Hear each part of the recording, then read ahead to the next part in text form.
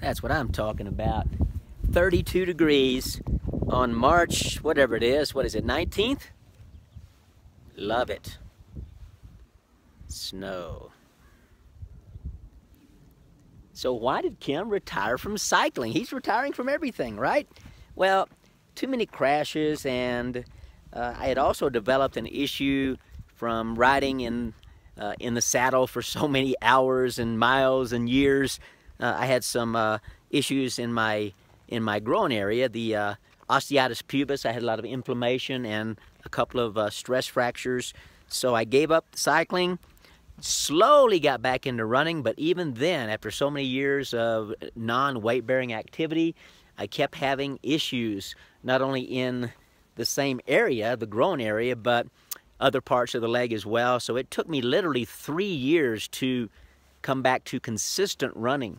And after those 3 years, I actually jumped into a couple of short 10K runs just to sort of have fun and test my fitness, and ran, I think 45 minutes the first time, just sort of jogging through it, and then 41 minutes the second time. So I wasn't totally a slogger, just a slogger compared to what I used to be. In 2010, I retired from cycling in 2009, but in 2010, I actually approached our cross-country coach, David Hilsenteger, and asked if I could volunteer and help him out with the cross-country and track programs. He said absolutely. So not only was it a volunteer position, he actually got me some money, and we had some really incredible teams. I remember that first summer, 2010, we took the kids to a training camp up near the hill country of Texas. There actually are a few hills in Texas, and we had a blast.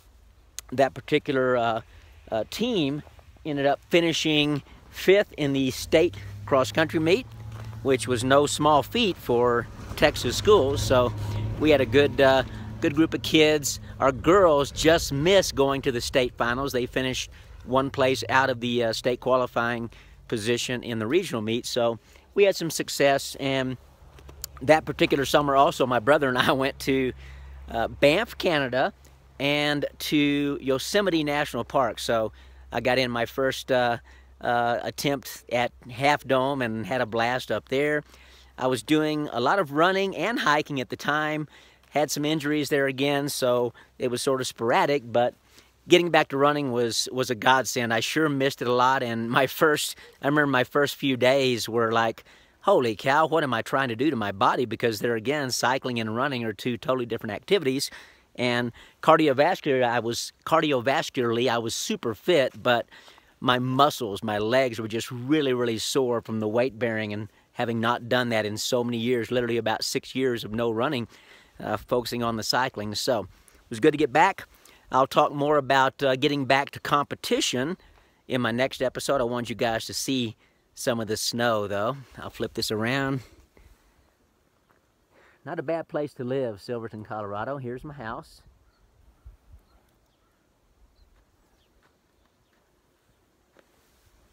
And there you have it. Wish you were here. Maybe some of you do as well.